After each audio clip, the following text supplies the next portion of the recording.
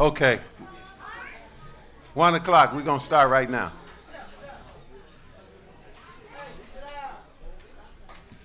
Okay, we ask brothers to uncover your heads. Sisters, cover your heads. We're going to face the rules and open up. Kids, be quiet.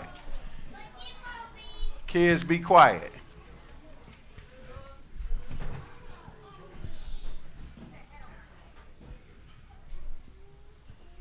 Let us pray.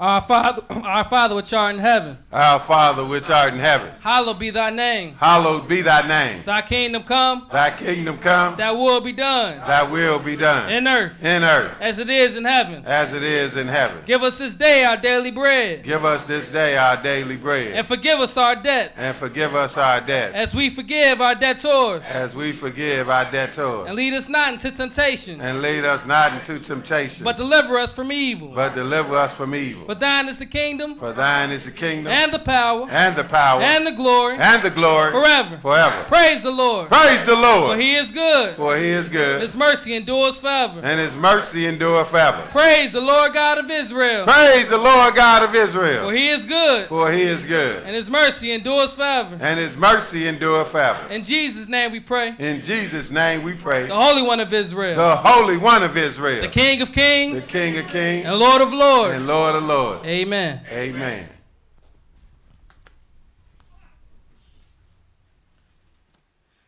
Your glorifying is not good. Know ye not that a little leaven leaveneth the whole lump? Purge out therefore the old leaven, that ye may be a new lump, as ye are unleavened. For even Christ our Passover is sacrificed for us. Therefore let us keep the feast not with old leaven, neither with the leaven of malice and wickedness, but with the unleavened bread of sincerity and truth. I am the bread of life. It is the spirit that quickeneth. The flesh profited nothing. The words that I speak unto you, they are spirit and they are life. We read 1 Corinthians 5, verses 6 through 8. Also John 6, 48 and 63. May the Lord add a blessing to the reading, hearing, and doing of his word. In Jesus' name we pray. Amen.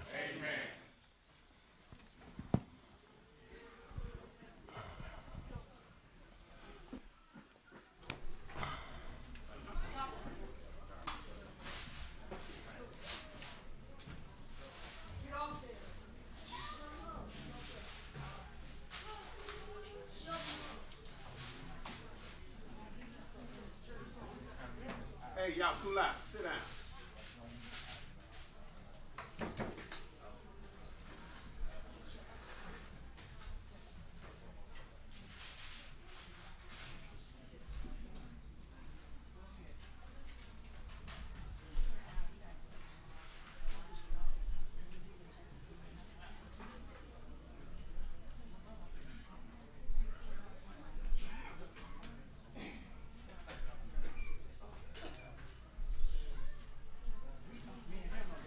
Testing, 1, 2, testing. 1, 2. Testing 1.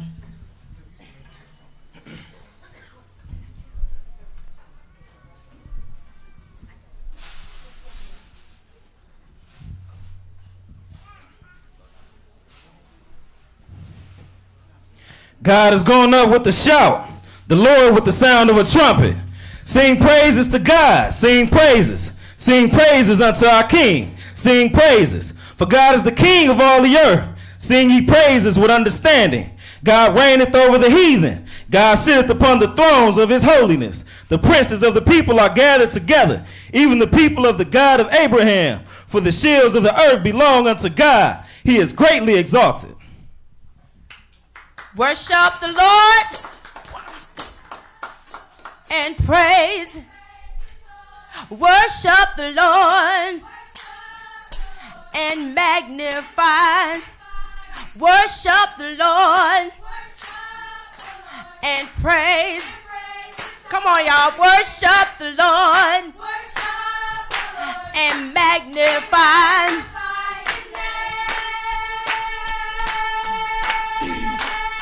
Worship the Lord and praise.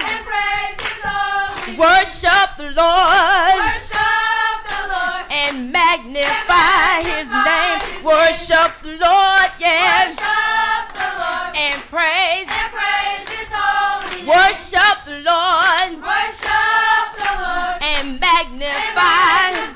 His name. Come on. Worship the Lord. Worship the Lord. And praise. His holy name. Worship the Lord now. Worship the Lord. And magnify. His name.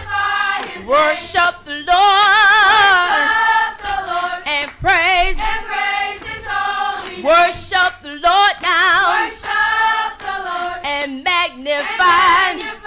His name.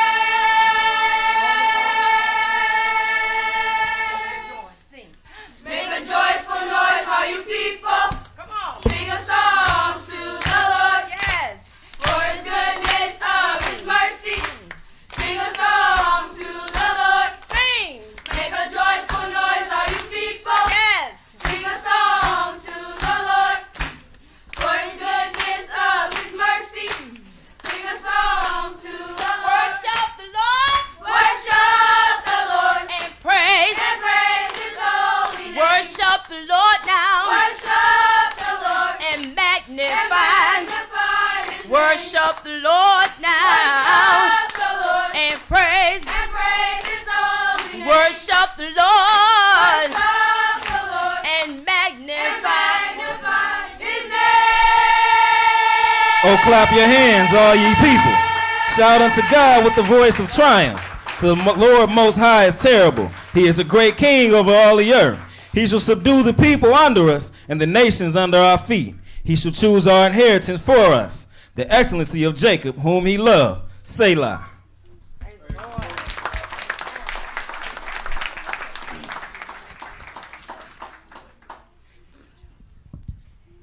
Test.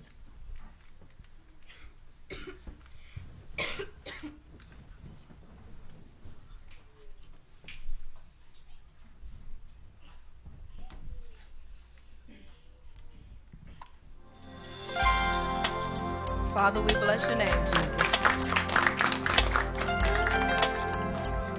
Hallelujah. You are high and Oh, yes, you are. lifted up, yeah. Magnificent, You Jesus. are high and Hallelujah. lifted up, yeah. Oh. You are high and lifted up, yeah. You are high and Oh, yes, you are. lifted up. I lift your name on high. Lord, I love to sing your praises. I'm so glad you're in my life. I'm so glad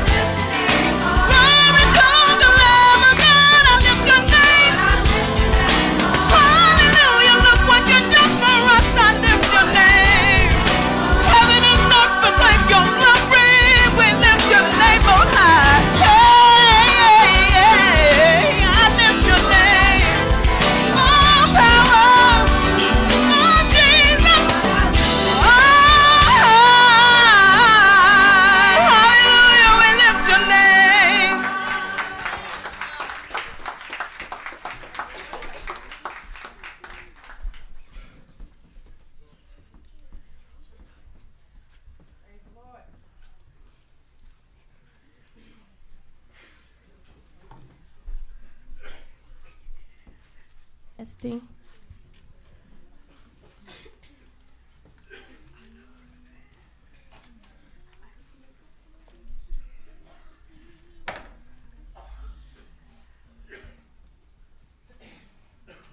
Test one.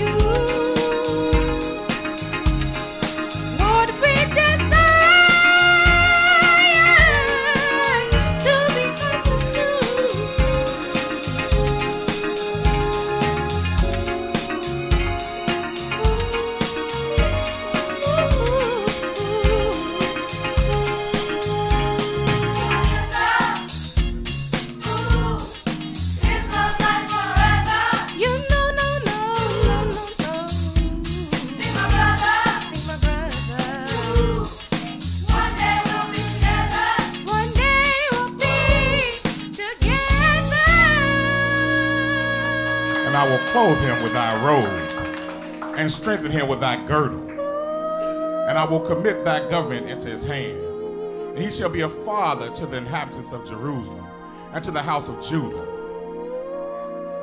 And the key of the house of David will I lay upon his shoulder. So he shall open, and none shall shut. And he shall shut, and none shall open. And I will fasten him as a nail in a sure place. And he shall be for a glorious throne to his father's house.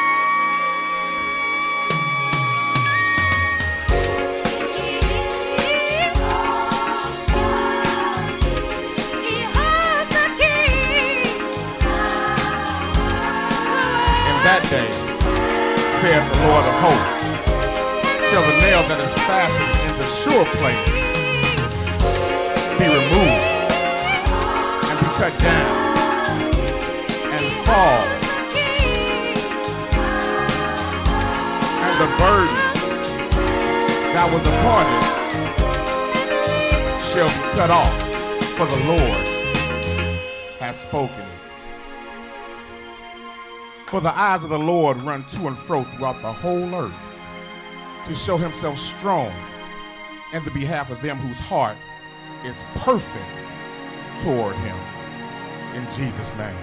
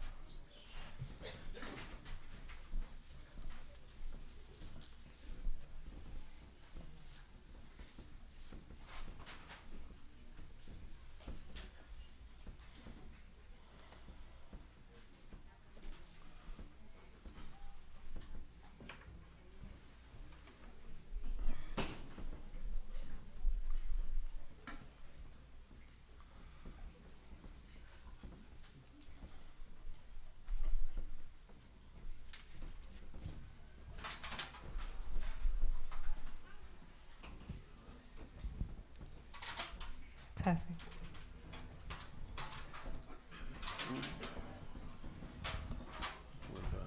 Testing.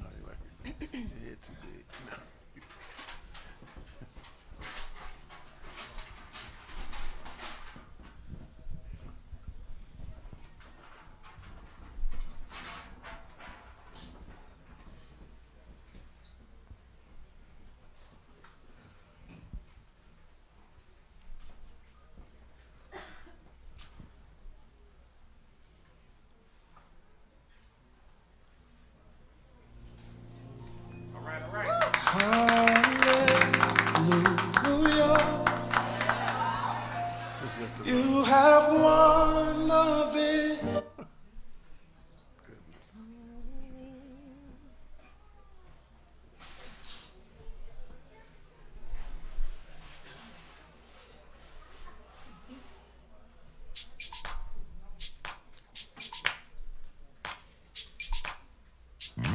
Come on and put your hands together with us. Hey, hallelujah. We honor your name, Jesus. Oh,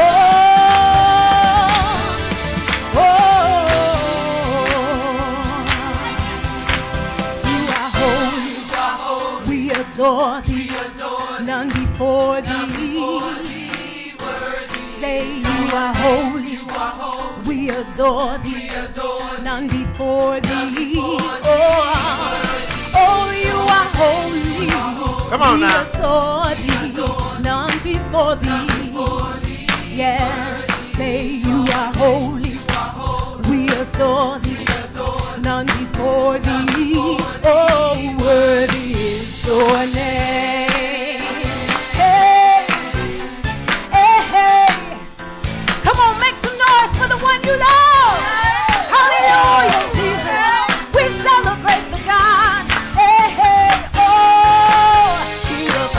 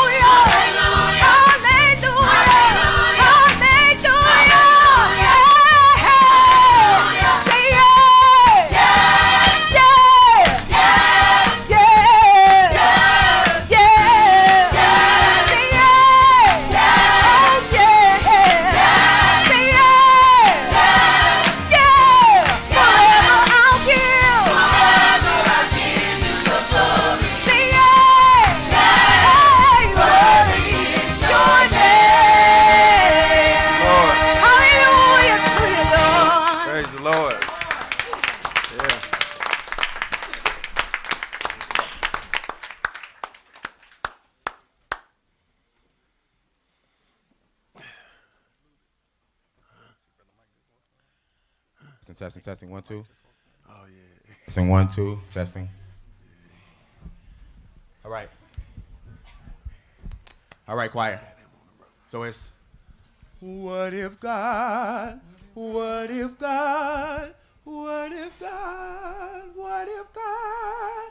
Let's do it one time, okay? 1, 2, 3. What if God? Do it again. On 3. Let's go.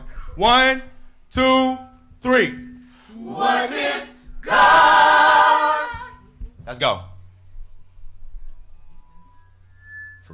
1, 2, 3.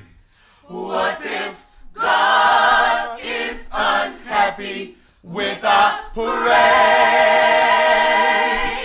What if He is not pleased with the words we say? What if He takes away His love and His Spirit from above? What if God is unhappy with our praise? What if God is unhappy with the way we live? What if He is not pleased with the way we give? What if He takes away His love and His Spirit from above? What if God is unhappy with the way we live? We must change the way we walk. We must change the way we talk. We must live a life that's pleasing to our King. We must read God's holy words. Let His praises be heard. Lord, just be pleased with our praise. Come on. We must change the way we walk. We must change the way we talk. We must live a life that's pleasing to our King. We must read God's holy words. Let His praises be heard. Lord, just be pleased. Lord, just be pleased. Lord, just be pleased. Lord, just be pleased.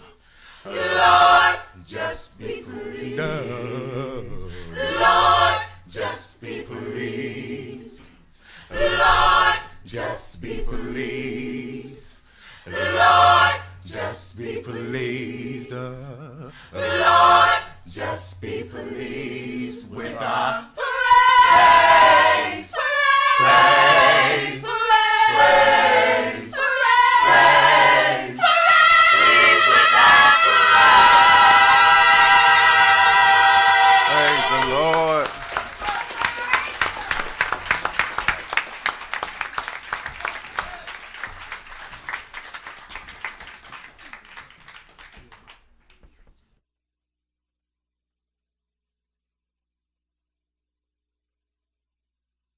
All right, get a quiet another hand. Praise the Lord.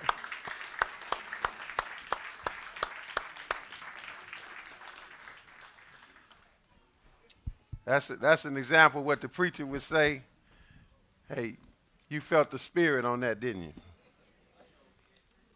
Yes, sir. And praise the Most High God of Abraham, Isaac, and Jacob, and peace to everybody that's here in the name of Jesus. Everybody on the internet, on the phone line. We got people listening, tuning in all over. Eventually, we're going to have to expand here, do something.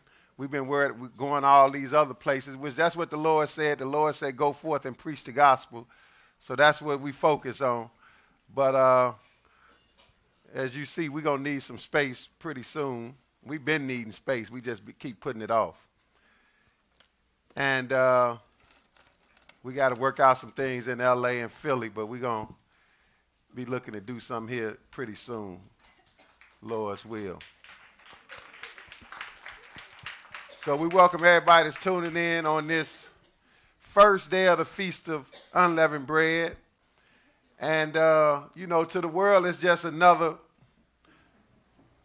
hump day. That's the way the world look at it. But to us, it's a holy day.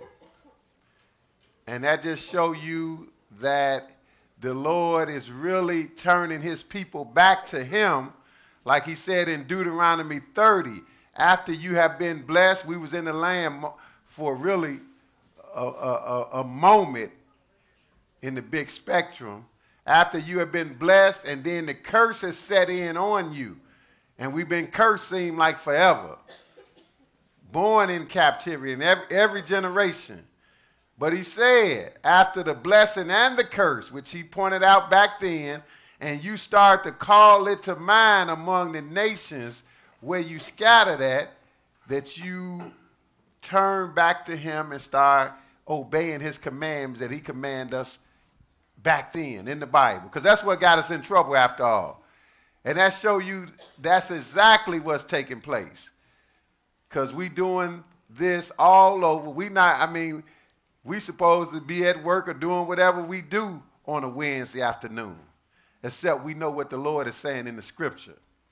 So we're here to kick off the Feast of Unleavened Bread, which of course started with the Passover yesterday night.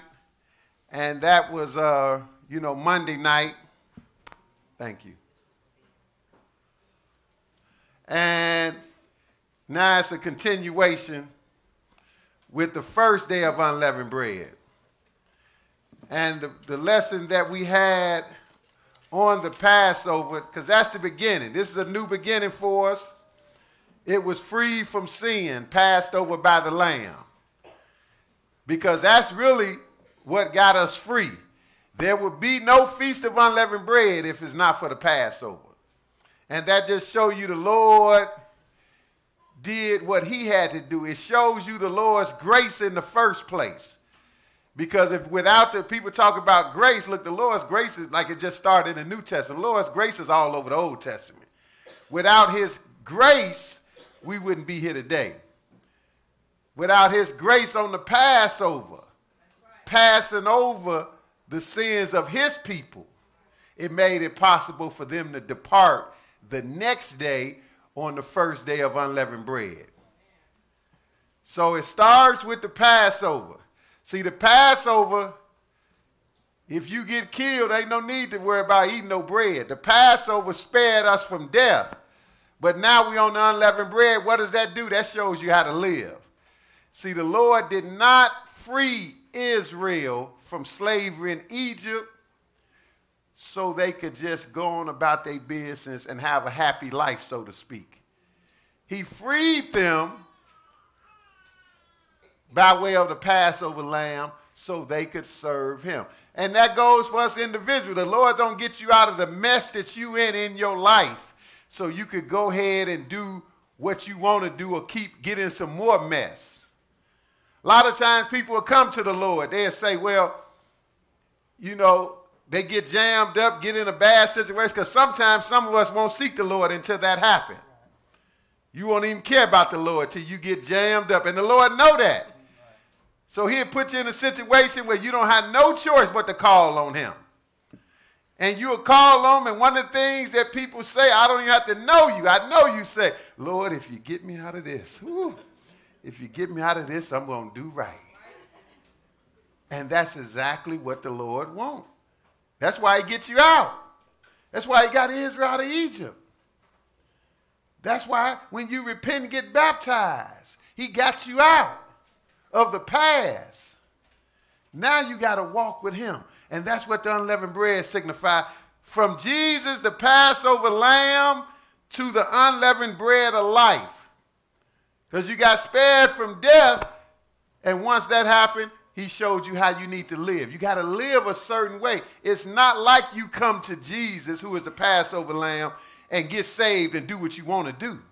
That's what people misunderstand. They think you come to Jesus, you just presto save, you don't have to do nothing. That's the worst lie been told. Couldn't be further from the truth. That's why you got unleavened bread. It all go together. The Lord is telling you a magnificent story. All you got to do is pay attention to it. So we're going to get into it. We're going to read a few scriptures.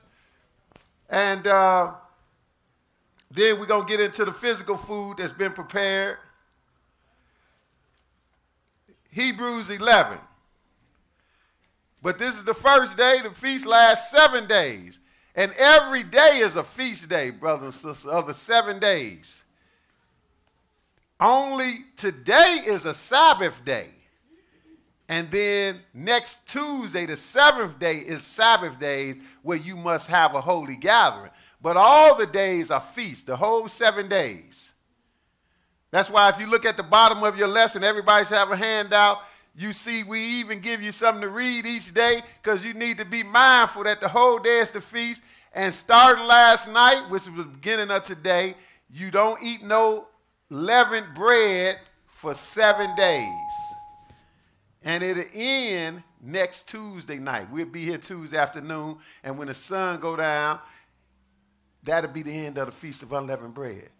But so we need to be mindful because, and that's in life, we need to be mindful that we servants of God. We got to walk with him and avoid sin, because that's what the leavening stands for. Sin or anything contrary to God, period. That's what it stands for. Nothing wrong with leavening in itself. We know that because we would never eat it then, right? But you get rid of it. We got it out of our houses because the Lord is giving you a great message. See, when the Lord gives you something, it has great meaning and significance, and you can learn how to please him because we're trying to get life. We're trying to get eternal life. When man gives you something, it don't mean nothing. What they going to be doing Friday, Good Friday, read it in the Bible. You can't read it. Matter of fact, it's going to be a bad Friday where they keep fumbling around with the Lord. Right.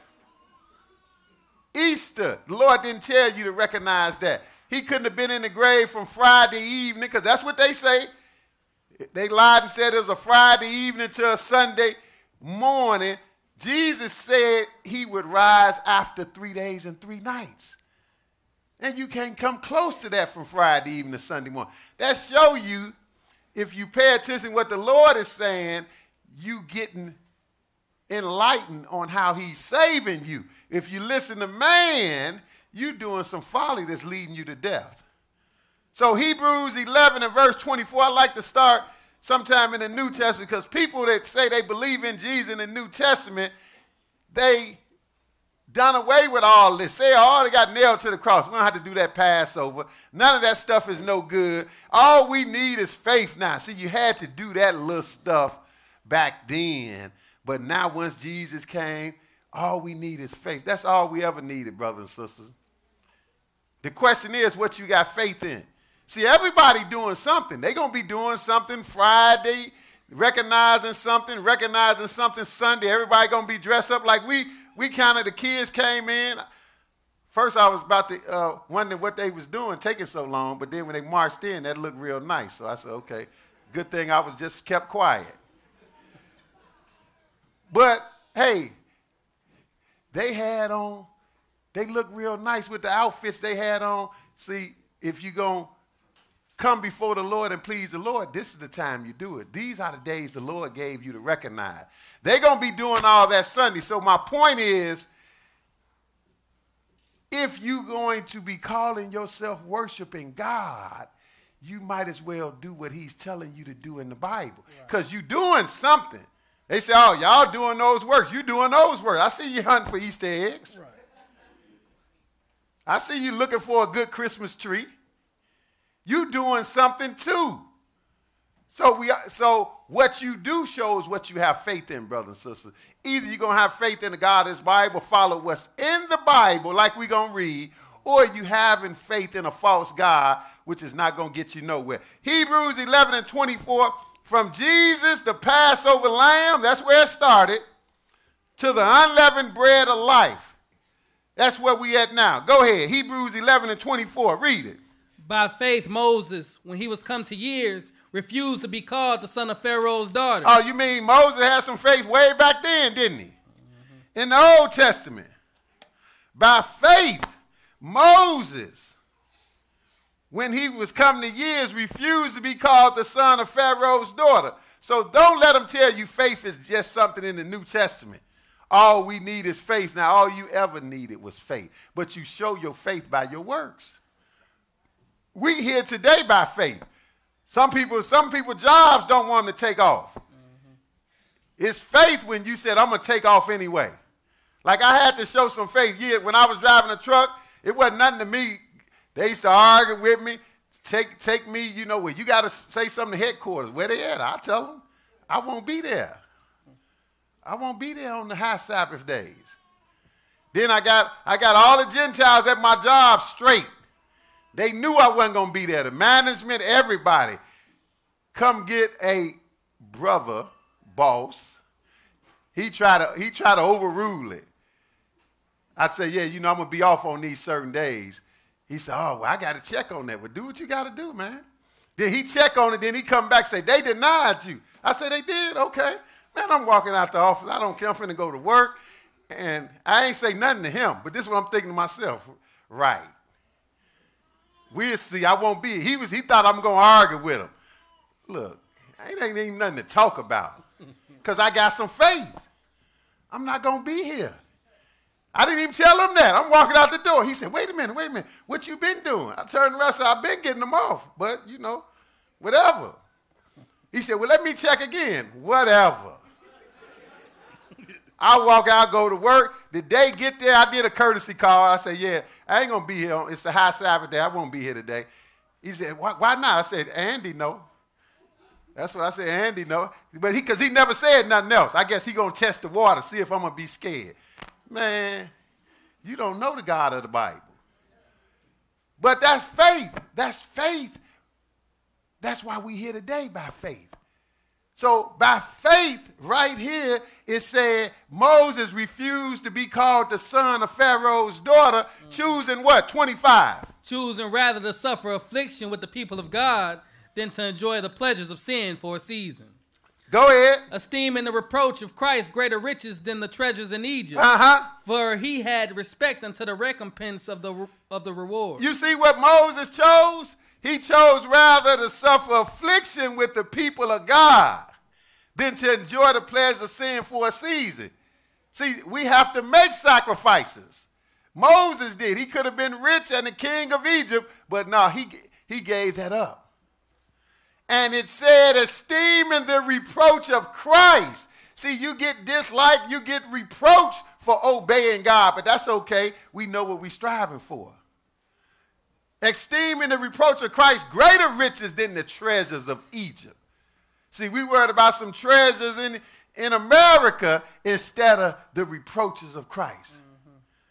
Because we're going to get the reward in the end. But go ahead, 27. What else he did by faith? All this was faith, and it's referring, brothers and sisters, to the Old Testament.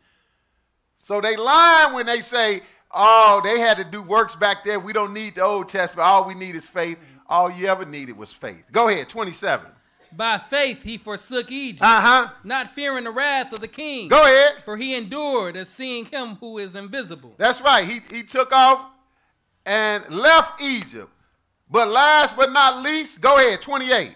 Through faith he kept the Passover. Through faith he kept the Passover. Through faith. So it's always been about faith, brothers and sisters. But your actions show what you have faith in. So we can ask people nowadays, do you have the same faith that Moses had in Jesus as the Passover? Because that's who the Passover represents. It's clear in our Bibles. It's about Jesus. All of it's about Jesus. The lamb, the bread, everything. Because you listening to what he's given. Through faith, he kept the Passover. That's what we just did through faith. And today by faith, keeping the feast of unleavened bread. Through faith, he kept the Passover. Go ahead. And the sprinkling of blood, lest he that destroyed the firstborn should touch them. Notice, it was important to have the right kind of faith too, because lest he that destroyed the firstborn should touch them. In other words, if you don't have this faith and show it with your works, it's a punishment at the end. Moses and whoever didn't have faith in the Passover, they would have died. Let's show you how serious this is. Let's go back to read it when it started. Exodus 12. But we see keeping the Passover and this feast that we keeping, what is it? It's an exhibition of faith, brothers and sisters. And it never was done away with. That's the lie that's been told. We had a lesson recently. The law of God, holy, just, is still good. It's still good. It's holy. Can't get changed. These are holy days. Today is a holy day. And it's set up to honor the God of the creation, even Jesus. Exodus 12 and 11. Exodus 12 and pick it up at 11 because we taking it from where it started. See, this is all at the beginning. That's why it happens at the beginning of the year. This is the beginning of God's plan for saving us. First thing he got to do, he got to spare you because you're not no good. You're not worthy to be spared. So he got to pass you over. But once he passed you over, you walk with him. You eat unleavened bread immediately. 12 and 11. Go ahead. And thus shall ye eat it, with your loins girded, your shoes on your feet, and your staff in your hand. Ye shall eat it in haste. It is the Lord's Passover. See, on the night of the Passover, you had to kill that lamb and eat it, get under the blood of it. With your loins girded, shoes on your feet, your staff in your hand, you had to eat it in haste. It's the Lord's Passover. That's whose it is. Go ahead, 12. For I will pass through the land of Egypt this night, and will smite all the firstborn in the land of Egypt, both man and beast. Go ahead. And against all the gods of Egypt I will execute judgment. I am the Lord. See, the Lord said, I'm the boss around here. I've just got to let them know now. They have forgotten who run it. I'm going to come through Egypt. I'm going to kill all the firstborn, man and beast. And against all the gods of Egypt, I'm going to execute judgment. I'm the Lord. Go ahead, 13. And the blood shall be to you for a token upon the houses where ye are. See, the blood of Jesus back here, this represents Jesus. The Lord didn't just give us this for something to do back then. No, it's permanent. It has great significance to the end of time and beyond. Go ahead. And when I see the blood. And when I see the blood, because that's what's saving you. You have faith in the blood of Jesus right here. People want to talk about, the blood of Jesus, but you're going to do away with this that honors the blood of Jesus. You're going to do away with the feast that show you how to serve Jesus. Go ahead. I will pass over you. That's what it means, just to get passed over, to get spared. See, again, you know the significance of the Passover when somebody next to you, around you, is dying. And you get passed over. You say, yeah, I like that.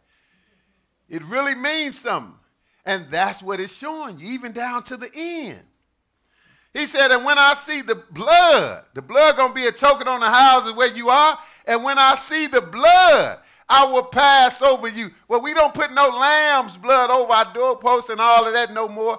But that's why we get baptized in the name of Jesus. It's the same scenario. Mm-hmm. You recognizing the blood.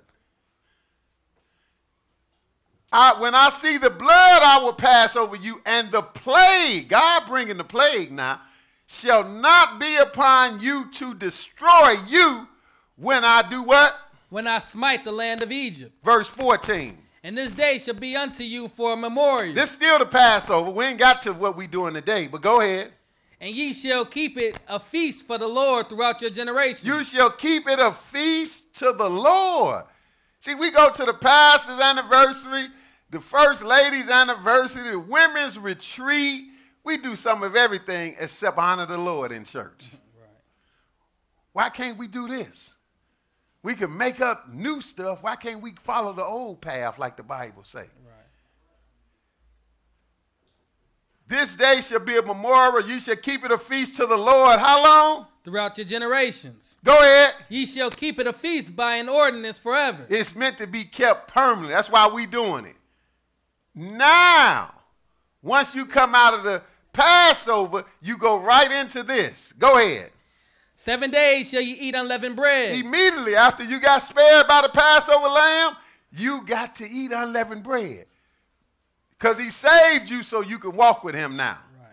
7 days shall ye eat unleavened bread. Go ahead. Even the first day ye shall put away leaven out of your houses. And the first day you put away leavening out of your houses. So we had that done by last night. Because this is the first day, which started last night, so all the leavening should have been gone. And we know what leavening is.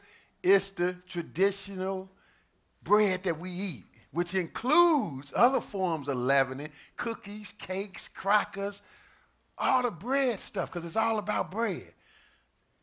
Now, somebody got confused because they were saying, well, what about the cake mixes and stuff like that? Because we don't, you know, if it's like you got yeast in some of everything. It's not per se the agent.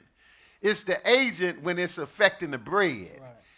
So you got yeast in bread, in beer. You got yeast in soup. That's not what he's dealing with because it's not dealing with bread. But now somebody's asking about cake mixes. I said, yeah, I get rid of cake mixes because it say cake. And it's already mixed. All you got to do is pour. You got some cupcake mix, some cookie mix. Hey, even if you look at the box, just like you look at this box. This is a box of unleavened bread. Okay, you look at a pancake mix box. It got big fluffy pancakes on there. I'm not leaving that in my house.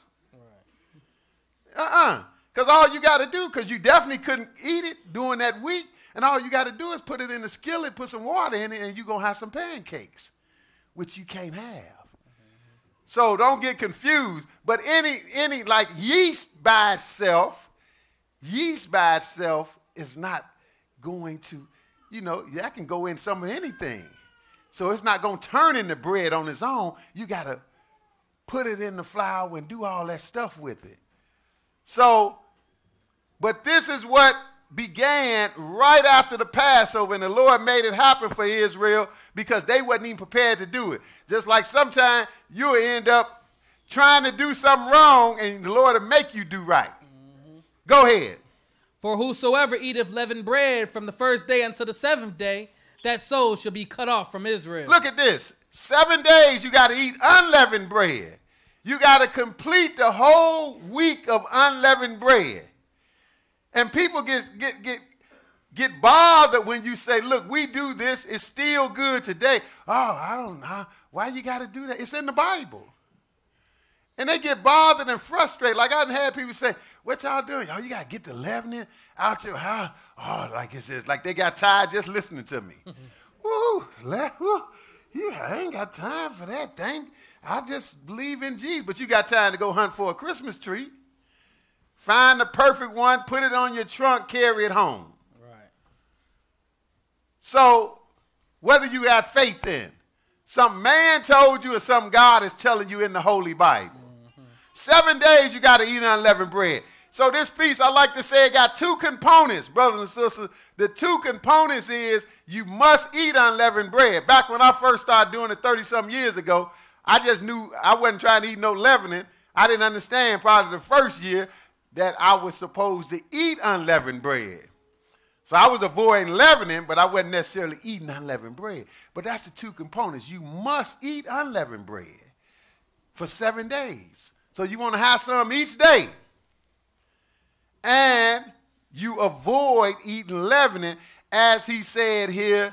7 days you must eat unleavened bread. Even the first day you're going to put away leaven out of your houses. For whosoever eateth leavened bread from the first day until the seventh day, that soul shall be cut off from Israel. It was that serious. Because God said, I'm teaching you how to serve me. If you don't want to learn, I'm going to kill you. 16. And in the first day, there should be a holy convocation. That is today. That's why we're here today, the first day of the Feast of Unleavened Bread. See, every day of unleavened bread of the whole 7, they are not Sabbath days and don't require holy convocations. But we can get together among ourselves and still feast, but only the first day and the last day are Sabbath days where you take off work. See, you can work tomorrow, the second day of unleavened bread, but it's still a feast, but you can work and handle your business. Mm-hmm. So only the first day and the seventh day are Sabbath days, which require holy convocations and no work. Only work we can do, he's going to tell you right now, is what we doing here, because it take work to do this. But this okay. We honoring the Lord. We feasting to the Lord. The first day there shall be an holy convocation, and what else? And then the 7th day there shall be an holy convocation. That's next Tuesday. Go ahead. No manner of work shall be done in them. See, they Sabbath, so you don't work on the Sabbath. Today is a Sabbath. That's why we took off. Those that got understanding that were able. No manner of work shall be done in them, but he's going to give you the loophole, the exclusion. Go ahead. Save that which every man must eat, that only may be done of you. Except, that's what save means, except cooking and etc. Because normally you don't do that on the Sabbath day. We don't do that on the 7th day Sabbath. But on these high Sabbaths, that's the exclusion. Only one that's not excluded is the atonement, because you ain't no need to cook, because you ain't even eating. Right. 17. And ye shall observe the feast of unleavened bread. See, this is it, the feast of unleavened bread. This is in the Bible for a reason, brothers and sisters. Why we going to throw away everything that God is saying in the Holy Bible and think it's okay to do Good Friday and Easter and Christmas, all this stuff that man made up? And you think you are serving a God. Right. No, you serving man, and ultimately you serving Satan. Mm-hmm. So what did he say? Read it again. And ye shall observe the feast of unleavened bread. For in this selfsame day have I brought your armies out of the land of Egypt. See, that's the day they left Egypt. It started today. See, the Passover broke Pharaoh's and the Egyptians back. Mm-hmm. And they got together and they left the following day on unleavened bread. So the journey began, but it's a journey with your God. See, and it got great spiritual application, because that's how life is. You've been in all kind of drama, doing this, doing wrong, and your journey began when you come to the Lord. You come to the Passover lamb. Now you got to walk with him from then on. Right. So that journey with the Lord was beginning. That's all life is about. Hopefully you get to where you need to be with the Lord. He said, because in this self-same day have I brought your armies out of the land of Egypt. Go ahead. Therefore shall ye observe this day in your generations by an ordinance forever. We keep running into forever too. Right. Not till when Jesus come. And Jesus didn't change nothing. Jesus fell in line with this because he gave it. He was back here giving it. It's about him. Either you're going to honor Jesus in the Bible or you honoring a false God. 18. And the first month, on the 14th day of the month at even, ye shall eat unleavened bread until the 21st day of the month at even. 7 days shall there be no leaven found in your houses. For whosoever eateth that which is leavened, even that soul shall be cut off from the congregation of Israel. See, that's how serious it was. So that's why you even get all the leavening out. Because you don't want to make no mistake and eat some. You know, I remember years ago when I was still at the Israel of God in Chicago, I was talking to Brother Daniel about Brother Ray being me and him. We was working on the extension. This had to be like in 93, building the new extension because more people was coming. And soon as the Feast of Unleavened Bread started, we had celebrated the feast tonight because we was doing it in the evening like Brother Daniel still do them in the evening. And maybe the second day or whatever, we sitting at this restaurant, and right away, I'm talking about ordering some pancakes. That shows you got to be on this. I said, yeah, I want this, I want some pancakes. Ray, you been telling me, he don't want no pancakes. I'm about to argue with this dude. Like, I do want some pancakes. Don't listen to him. He said, he don't want no pancakes. I'm like, this dude is tripping. And then he kept on saying, he don't want no pancakes. Finally, then it ding, ding, ding. I was like, oh, goodness. Nah, I don't want no pancakes. I'm thinking he tripping. Nah, I'm tripping.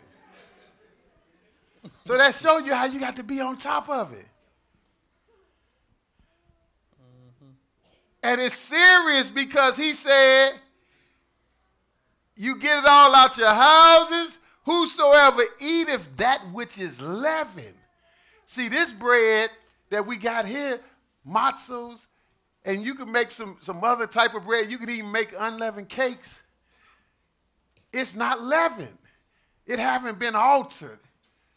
Haven't had the addition put in it to change the whole structure of it. Mm-hmm. Whosoever eateth that which is leavened, even that soul shall be cut off from the congregation of Israel. Notice he said, whether he be a stranger or born in the land. So you got some Hebrews out here, they want to kill all the strangers. The strangers don't have nothing to do with it. I know they mad because, yeah, the Gentiles done done us bad, but hey, that's our own fault anyway. We messed up. But the Lord always made room for the stranger because the Lord created everybody. So how you going to say nobody could be saved but Israel and you believe in the Old Testament? Right here, he including the stranger, isn't he? Go ahead, verse 20. Ye shall eat nothing leavened, and all your habitations. Nothing leavened. You shall eat nothing leavened. And it's referring to bread. But it's all kind of types of bread. That's why he said all leavened, because you got cakes. You don't call it bread. It's still bread. It's cake, cookies, crackers. You shall eat nothing leavened. Go ahead. And all your habitations shall you eat unleavened bread. And you have to eat unleavened bread for this time. But it's a great meaning in here. Now you learning how to live right. Get rid of all the additives and live the right way. What verse you just read? 20? Yes, sir.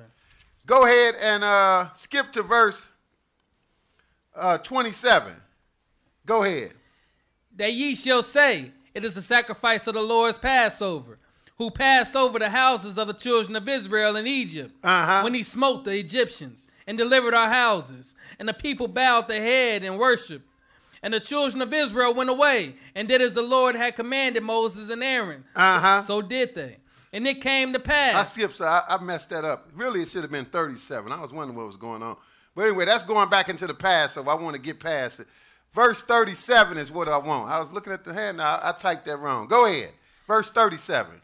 And the children of Israel journeyed from Ramses and Succoth, about 600,000 on foot that were men, beside children. Go ahead. And a mixed multitude went up also with them. See, it was other people besides Israel. But this when they left, and they left on the first day of unleavened bread.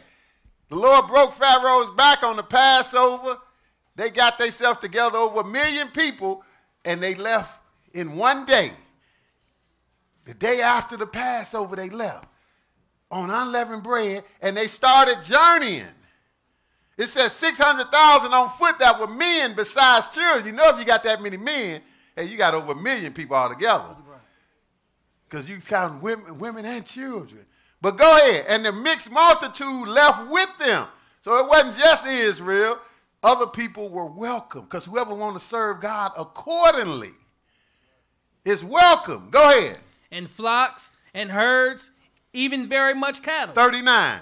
And they baked unleavened cakes of the dough which they brought forth out of Egypt, for it was not leavened. Wait a minute. And it happened automatically. The Lord made it happen. They had to leave so quick, and they wanted something to eat. They end up baking unleavened cakes.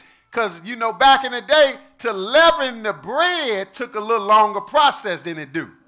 You could do it a little quick. It's still a little process now, but it took a little longer. They would have had to wait and let it leaven. But they didn't do it. They was rushing up out of there, and it say, and they baked unleavened cakes of the dough which they brought forth out of Egypt. For it was not leavened. See, it hadn't went through the process. Go ahead. Because they were thrust out of Egypt. And that's the reason. They was in a hurry. Because usually, you know, even the directions tell you, you put the yeast in the dough or whatever, and you let it sit a little bit, and it'll change the whole construct. But go ahead. And could not tarry, neither had they prepared for themselves any victual. Now the sojourning of the children of Israel who dwelt in Egypt was 430 years. And it came to pass at the end of the 430 years, even the self-same day it came to pass, that all the hosts of the Lord went out from the land of Egypt. See, now they're getting delivered. On the first day of unleavened bread, a new life with the Lord. See, but they were forced to eat unleavened cakes because that's symbolic of your new journey with the Lord now. But it started with the Passover lamb. You wouldn't have this journey if it wasn't for the Passover lamb. That kicked it off. Go ahead, 42. It is a night to be much observed unto the Lord for bringing them out from the land of Egypt. This is that night of the Lord to be observed of all the children of Israel in their generations. That's right. And that started last night. That's why we made sure we had the leavening out by last night. Most of us do it by the Passover, but technically, you got to the first day of unleavened bread to get it out. You just have to eat unleavened bread with the Passover. But the leavening have to be out on the first day of unleavened bread. Mm-hmm. Now, let's skip over to the 13th chapter. Exodus 13 and 3. Exodus 13 and 3. Because now we into it. You got passed over by the Lamb, which is none other than Jesus. Now you eating the bread that he wants you to eat, which is teaching you, you got to walk with him. You got to serve the Lord. This in itself, if you understand this Feast of Unleavened Bread, none of these people walking around would not be saying, you could serve the Lord your way and I could serve him my way. Right. Could they do that here? Everybody had to be operating with this unleavened bread, didn't he? Mm-hmm. See, the Lord don't play that. Go ahead, 13 and 3. And Moses said unto the people, remember this day in which ye came out from Egypt out of the house of bondage. Out of the house of bondage. They got delivered from slavery. You say, well, we're not getting delivered from slavery. Well, we're going to get delivered from physical slavery as well. Jesus is going to do that when he comes. But in the meantime, you getting delivered from spiritual slavery. People getting delivered. That's what we preaching for, because people are in bondage to sin. That's why the title on the Passover was free from sin, free on the path, free from sin, passed over by the Lamb, because we getting free from sin. See, the Lord's showing you all kind of methods on how he is saving you. He used a physical to point to something spiritual. So Moses said, remember this day in which ye came forth out of the house of bondage. For what? For by strength of hand the Lord brought you out from this place. There shall no leavened bread be eaten. They keep saying it. There shall no leavened bread be eaten. And they keep have to tell people it is about bread. It's all about bread. That's why even though I don't drink beer, but I wouldn't have no problem if I was still drinking beer, drinking it. Now that I understand it's about bread, even though, that has leaven in it. And for people who think beer drinking is a sin, hey, that's not biblical. Jesus drank. But even though beer has yeast in it, it has nothing to do, it's not a bread form. Would never be bread. So that's not what he's talking about. He is talking about leavened bread. He said, there shall no leavened bread be eaten. Read verse 4. This day came ye out in the month of Abib. Go ahead, keep reading. Just keep reading on through. And it shall be when the Lord shall bring thee into the land of the Canaanites, and the Hittites, and the Amorites, and the Hivites, and the Jebusites, which he sware unto thy fathers to give thee. See, they was on their way now. Go ahead. A land flowing with milk and honey. What should you do? That thou shalt keep this service in this month. See, you keep this service in this month. And we still doing it now because for disobedience we got kicked out, but we hoping to go back. Verse 6. 7 days thou shalt eat unleavened bread. And in the 7th day shall be a feast to the Lord. Here we go again. You do it for 7 days.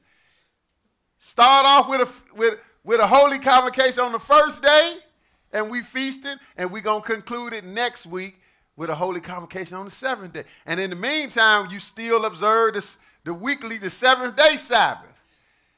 And some people don't understand that, but we're going to be here. For instance, we have a Friday night service to honor the Sabbath. We're going to be here Friday night. Those that come, we're going to be doing a little feasting because it's still a feast. Right. It will be what? What day will Friday be? Friday during the daytime will be the 4th day of the feast. During the 3rd day of the feast, I guess. And Saturday will be the 4th day of the feast. It's still the feast, though. The Lord know every time if he said feast 7 days, you was going to hit a 7th day Sabbath. But you deal with it all. You still don't act like it's not the Sabbath, but you still don't have to act like it's not the feast. You could do both, like we doing both today. The day is a Sabbath, but we feasting and cooking, right? Same thing on the 7th day. That's what we do. So we'll be here. Well, I won't be here because I'll be at another class Saturday. But I'll be here Friday night, and we're going to be feasting then because the feast lasts 7 days. you eat unleavened bread for 7 days. And you climax it at the 7th day of the feast, what he said here, that will end the feast of unleavened bread. And that's next Tuesday. Verse 7. Go ahead. Unleavened bread shall be eaten 7 days. There you go again. He reiterating it. Go ahead, because you're going to, 7 represent completion. You're going to complete this whole walk with God. That lets you know we got to endure to the end serving God. Go ahead. And there shall no leavened bread be seen with thee. Neither shall there be leaven seen with thee in all thy quarters. See, no leavened bread seen with you at all. That's why you don't put it in your garage, because it'll be seen with ye. In all your quarters, if we was in the land, hey, when nobody had no bread, that'd be something.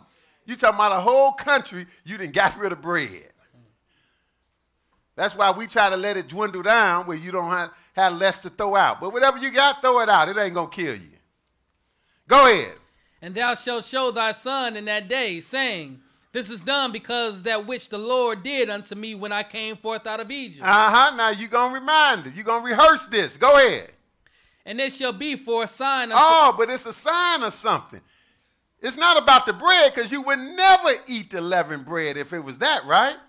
Just like we don't never eat swine. That's permanent. That ain't a sign of nothing. That's unclean. Don't eat it, period. Right.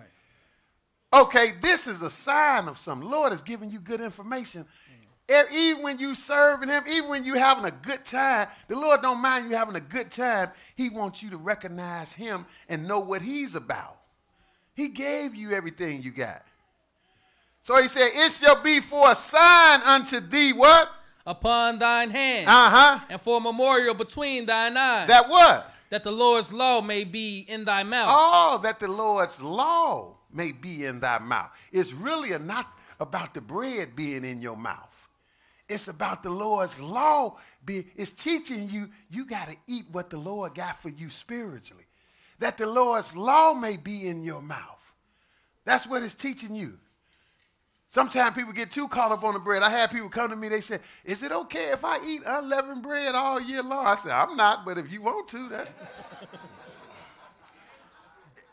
It helped me lose weight, whatever. You can do it. That's what you want to do. But it's not about the bread.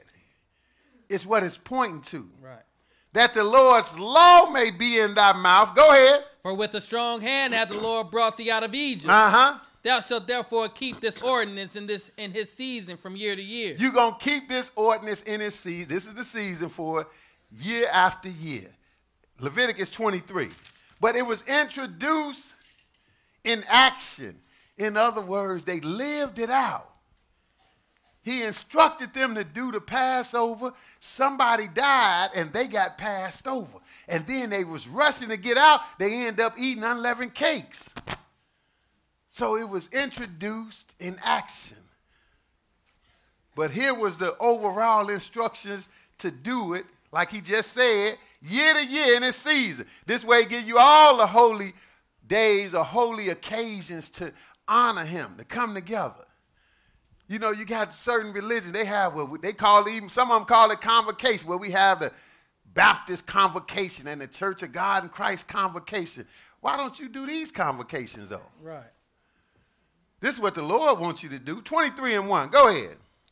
And the Lord spake unto Moses, saying, speak unto the children of Israel and say unto them. Again, we always point out who is talking, because people want to act like, you know, we stupid or God is stupid. Somebody's stupid because they say, well, y'all do that Moses stuff. Look, Moses didn't make it up. And why would you want to ignore when God is talking here? Everybody got these Bibles, and it's saying the same thing. I don't care what language you speak. It's letting you know God was literally talking to this man, Moses, telling him what to tell the people to follow. This is what it's saying. And we're going to let a preacher tell you don't need that. Now, who are you? When he talked to you? They lied and said they talked to him one Thursday evening on their couch. But they ain't even lying saying he told them this or told them to do away with this. Look, we got a record that God is talking to Moses. And this God is Jesus, the one people claim to believe in.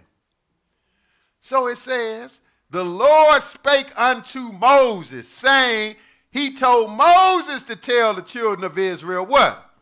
Speak unto the children of Israel and say unto them concerning the feast of the Lord. Concerning his own feast, the feast of the Lord. Don't let them tell you it's the Jews or it's something for the Christians. That's what they lie. Well, the Christians do this and the Jews do this. Look, either you're going to follow the Lord or you're not. These belong to the Lord. What you call Christian is not really Christian because Christ did this. Christ ordained this. Christ is the Passover. So really that belonged to Satan, what you calling Christian. Right. And this don't belong to the Jews. God gave it to them. It is his. So he said, Moses, you tell them concerning my feast, concerning the feast of the Lord, which you going to do what now? Which ye shall proclaim to be holy convocations. You're going to proclaim these days, these occasions, to be holy convocations. What are they? Even these are my feasts. Even these are my feasts. Once again, mine, God said. Go ahead. 6 days shall work be done. But the seventh day is the Sabbath of rest. The holy convocation. That's the weekly one. Every seventh day. Haven't changed, brothers and sisters. Didn't change to the first day. Can't read that in the Bible at all. Every seventh day. 6 days you work, 7 days the Sabbath of rest. That's the constant gathering. Holy convocation. Go ahead. Ye shall do no work therein. It is the Sabbath of the Lord in all your dwellings. Not the Jews. There's not one for the Jews and the Christian. It's one. It's the Sabbath of the Lord. Right. And you do it everywhere. That's the weekly, but now we're getting into the yearly ones that come once a year. That's what he's going to tell you now. 4. These are the feasts of the Lord, even holy convocations, which ye shall proclaim in their seasons. Here's the seasonal ones. And we at the beginning, the first season, the Lord started off like this because in order for you to be with God, which is what all this is coming down to, he had to save you from yourself. He had to pass you over. He was showing Israel, y'all not just automatically special and worthy. I'm going to kill the Egyptians. I could just as well be killing y'all. Y'all not that clean either. Right. But you got to have faith. If you got faith in my way of saving you, which this is, God made this up. This is the Passover lamb. You will get spared. So that's the first one. Now you can start coming to me. So these are the ones in that season. What's the first one? Verse 5. And the 14th day of the first month at even is the Lord's Passover. 14th day of the first month at evening is the Lord's Passover. That's where it all started. Go ahead. And on the 15th day of the same month is the Feast of Unleavened Bread unto the Lord. So those are distinct days, right? Right. One is the 14th and one is the 15th. The next day. They really distinct feasts, but they all intertwine together. Because the Passover is how you got spared from death by the Lamb. And then you start the Feast of Unleavened Bread. 14th day of the first month at evening is the Lord's Passover. On the 15th day of the same month is the Feast of Unleavened Bread, not to the pastor or so-and-so and the first lady and all of this, unto the Lord. Go ahead. 7 days ye must eat unleavened bread. See, he's saying it again. But we saw how it got introduced. They really did that. And what? And the first day ye shall have an holy convocation. Ye shall do no servile work therein. See, in the first day you have a holy convocation. That is today. That's why we doing this. We didn't make up this. This is what God said. We just following his instructions. A holy gathering, no servile work, meaning that you can cook. We already saw that, and do this feasting. Go to Acts, the 20th chapter. And then he tell you later, we'll get to that next week. On the 7th day, you have a holy convocation. But I like to get back to the New Testament because, again, all my New Testament Christians say, oh, that got done away with. Yeah, well, I read that in Leviticus, but all that got done away with. It got nailed to the cross. Well, somebody should have told the brothers in the New Testament that. Right. Somebody should have told Paul that right here. Acts 20:6. Go ahead. And we sailed away from Philippi after the days of unleavened bread. Why is he that Jesus long been dead, resurrected, and been back to heaven? Even before Paul was in the gospel, Jesus had died and resurrected and went back to heaven. Why in the world is he still talking about unleavened bread and he is with Christ now. If it got nailed to the cross, right? Mm-hmm. Why is he talking about it? Why is he observing it? Right. Just like he was still observing the Sabbath day, because it was all still good. It's showing you the magnificent plan of God. You honoring God. Either you're going to honor God or you're going to honor the devil. We sailed away from Philippi after the days of unleavened bread. That means he specifically stayed there and evidently was observing what we observing, right? The Feast of Unleavened Bread. We know it's 7 days and all of that. See, there wasn't no new feast in the New Testament. They was doing what had been given because they understood the meaning. After the days of unleavened bread. Go ahead. And came unto them to Troas in 5 days, where we abode 7 days. But he hung out where he was at and observed the Feast of Unleavened Bread, because you ain't still keeping a record of something and you don't think you need to do it no more. Right. You know, I ain't going to lie to you, but some of these man-made traditions that I haven't done in forever come, I don't even know when they come sometime. We was in, where was we at? In Pine Bluff. Had a Sabbath down there. It was Christmas Eve. We was running wild. What, everything closed? What's going on? Why is the stores and stuff closed? They're like, man, it's Christmas. We was like, oh, man, shoot. We trying to go buy something. We ain't keeping no record of that. Don't even care. So why is Paul still talking about unleavened bread? Because he observing it. It wasn't nailed to the cross. It was not done away with. And I know these preachers know how to find Acts the 20th chapter, verse 6, because they have lied and come here and twisted Acts 20 and verse 7. Right. So I know they know where verse 6 is.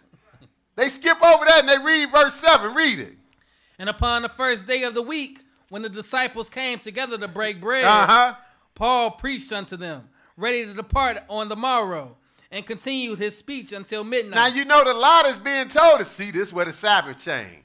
Now you don't read that in that verse. Of course, they inserting that. They add to the word, which they should be careful. But they come here and get, see, the first day of the week.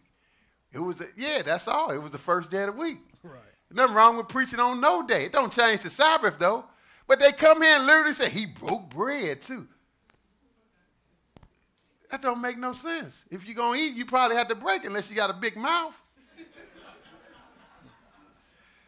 But they make something out of that that's not there, and they overlook, because they say the Sabbath day, the feast days got nailed to the cross.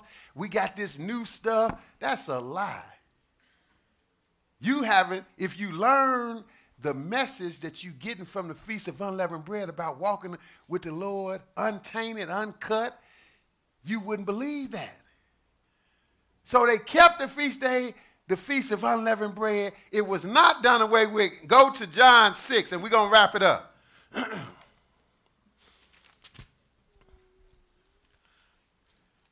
See, we just got a few scriptures where we know exactly what we are here to observe. We don't want to worship what we know not. We want to know what we worshiping. John 6 and 48. John 6 and 48. And it's all about Jesus. People talking about they believe in Jesus. They really don't. Right. Because if you believed in Jesus, you would be doing this. Because Jesus ordained it. He is the Passover lamb. He gave you the bread of unleavened bread, which leads to life. That's what it stands for. John 6 and 48. Go ahead. I am that bread of life. Your fathers did eat manna in the wilderness and are dead. See, Jesus said, I am the bread of life. But what does that mean? Do we just eat him? No, it means we believe in him and his word. We believe in him and all that he has given us. Because he is the Passover, again, you don't even have a chance at life except for the Passover. That's why he said, I'm that bread of life. Why is he the bread of life? Because first and foremost, he had to die to give you the opportunity at life. Even that manna He said, your fathers did eat manna in the wilderness, are not dead. That was just the Lord teaching them something with the manna. But go ahead. Verse 50. This is the bread which cometh down from heaven, that a man may eat thereof and not die. See, this is the bread. Talking about himself. Go ahead. I am the living bread which came down from heaven. If any man eat of this bread, he shall live forever. Oh, you really want to eat of this bread because it's going to make you live forever. Go ahead. And the bread that I will give is my flesh, which I will give for the life of the world. See, he died.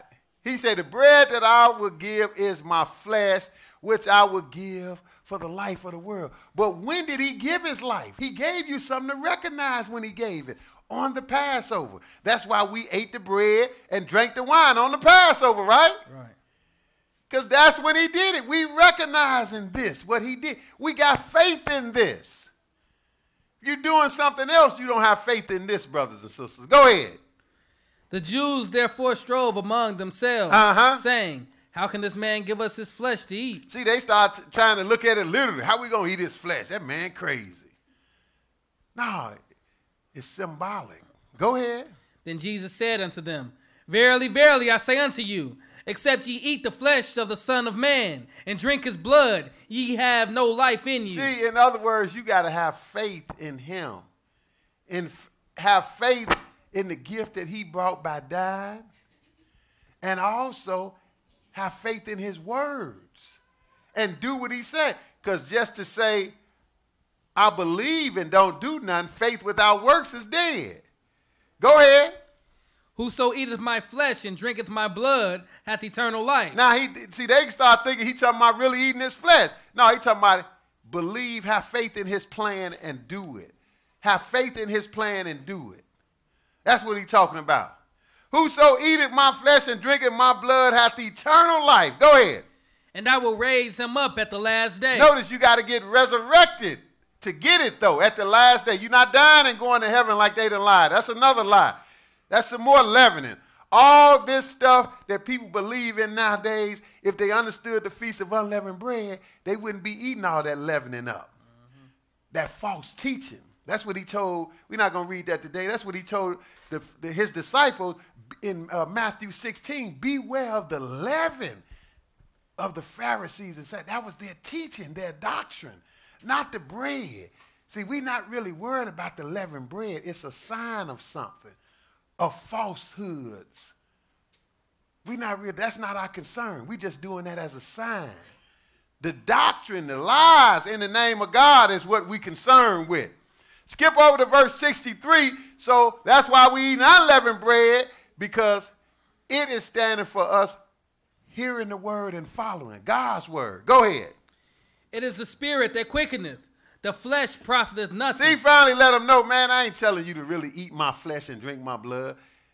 Even the Catholic Church got that messed up. They talk about the Eucharist, where they literally is supposed to be turning the little wafers that they eat and the little juice that they drink into literally the blood of Christ. They say the priest got power to really make it the blood of Christ.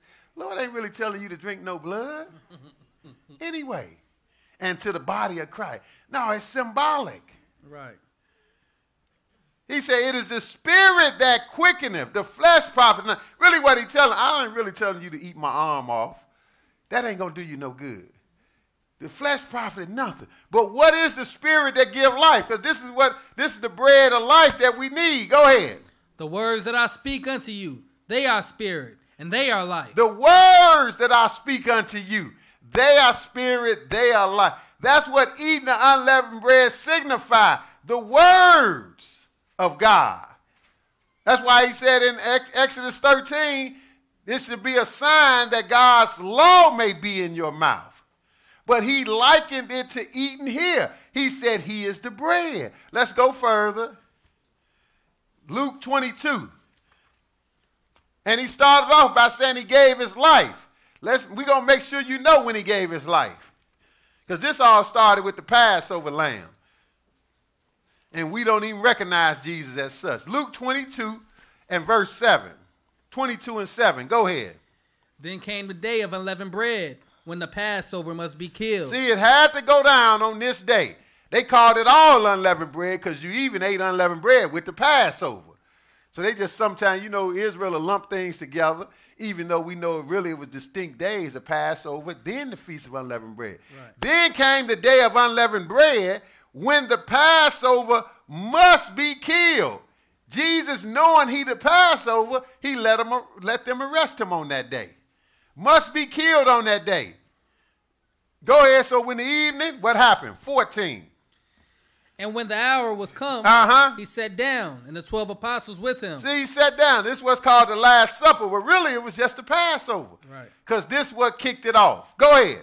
And he said unto them, with desire I have desired to eat this Passover with you before I suffer. See, somebody need to tell their neighbor that Jesus was celebrating the Passover before he suffered. Right. Because it represented him. He had to suffer on that day.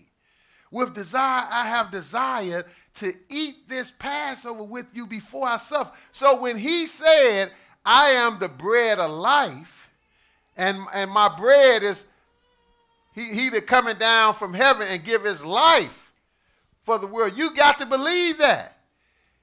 And he did that on the Passover. So he already had the celebration set up. That's how awesome God is. He didn't come up with a new celebration in Matthew. He had to celebrate. He had people recognizing his plan from day one. Right. So you just keep on flowing with. He already got you. You already entwined with him and his plan. You don't need no new Good Friday.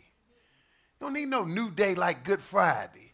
No, he gave you the day. It's the Passover. He said, with desire, I have desired. He didn't say to eat this Good Friday dinner with you, did he? He didn't say even the Lord's Supper. With desire, I have desired to eat this Passover with you before I suffer, before he give his life up for us.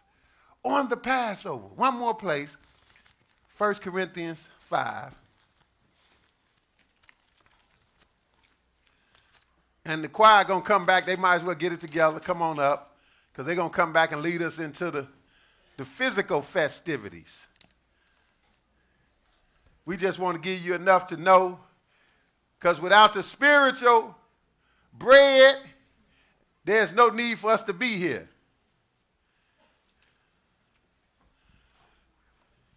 First Corinthians 5, and we're going to pick it up at verse 6. So it started with the Passover, giving his life, and immediately you go to eating unleavened bread, and that signifies now you with him now. You was bought by him dying. He spared you so you can live with him now. 1 Corinthians 5 and 6. Paul understood it, even was telling the Corinthians this. Go ahead. Your glorifying is not good. Your glorying is not good. Go ahead. Know ye not that a little leaven leaveneth the whole lump? See, a little leaven leaveneth the whole lump. A little leaven. That's all it takes. It's just a little bit. You put it in the dough or whatever, and it will change the whole shape and form of the bread. So this is teaching you we're going to avoid sinning against God, even what we might consider the little sins and all of that. We're going to avoid, because then that catch on all of a sudden, hey, you into big sin. A little leaven leaveneth the whole lump. Go ahead. Purge out therefore the old leaven, that ye may be a new lump. Go ahead. As ye are unleavened. For even Christ our Passover is sacrificed for us. See what you do with the Feast of Unleavened Bread? We purge out the old leaven. It's not about the leavener. We would never put it back in our house. But it's about walking with the Lord, being new with the Lord. That's why this takes place at the new year. This is the beginning of the Lord's year. The weather's getting good. It's going to get better and better because this is the new year. Purge out therefore the old leaven. But Paul talking about what we learned in Exodus and Leviticus. It was not done away with, brothers and sisters. That's why he was keeping the Feast of Unleavened Bread in Philippi. Purge out therefore the old leaven that you may be a new lump. That means you got to get stuff contrary to God out your life. That's what people don't understand. They want to think you just come to the Lord, you saved. No, you got to change. You got to eat unleavened bread, symbolically speaking. Right. Purge out the old leaven, that ye may be a new lump, as you are what? As ye are unleavened. As ye are unleavened. The Bible say we supposed to be unleavened. As ye are unleavened.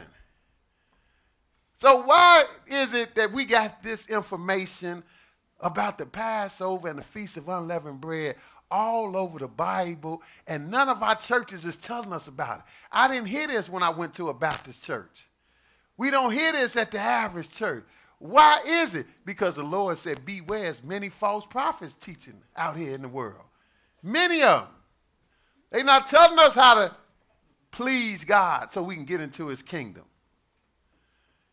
Purge out the old leaven, that you may be a new lump, as ye are unleavened. Why again? For even Christ our Passover is sacrificed for us. See, that just sums it up. Christ our Passover kicked this off for us.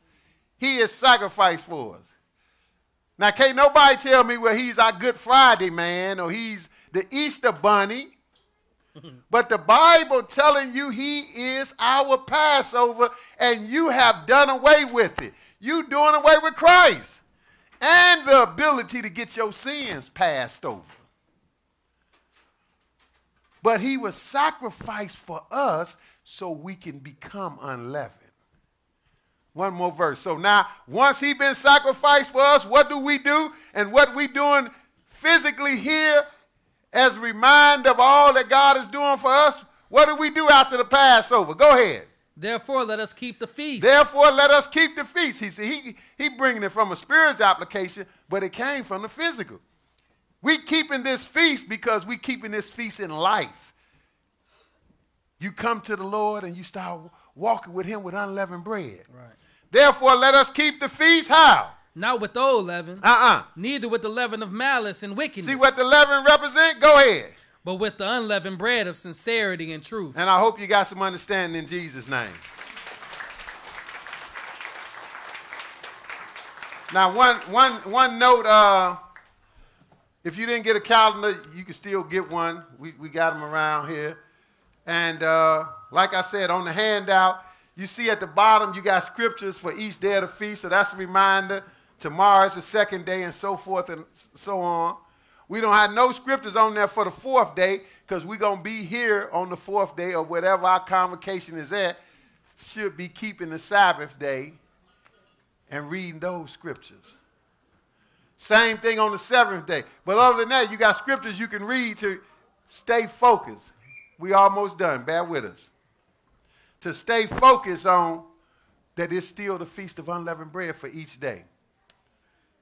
And one other thing, some people miss the Passover. If you missed the Passover, you know, last night, night before last when we celebrated it, for legitimate reason or whatever, you couldn't make it.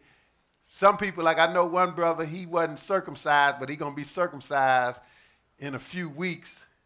So he'd be able to keep it the second month. So if you had a reason where you was out of town or whatever and couldn't do it, that's what he talked about, unclean. We can't really deal with unclean too much because we all unclean if you want to know the truth of it. But he didn't even talk about you in a journey, you couldn't make it. We're going to be doing it the second time. Let us know. We're going to get a list up here you can sign in May, because you could do it on the 14th day of the second month, which is May 9th. I think that's a Tuesday at sundown. May 9th at sundown will be the time to keep the second Passover. And with that said, we're going to turn over to the choir. They're going to lead us into the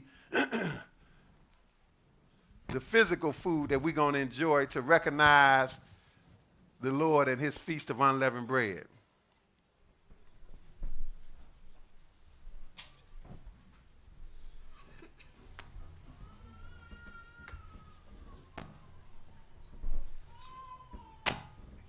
Testing, 1, 2.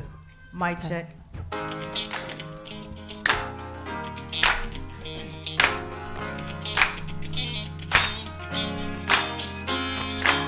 If it's love, it's at the table.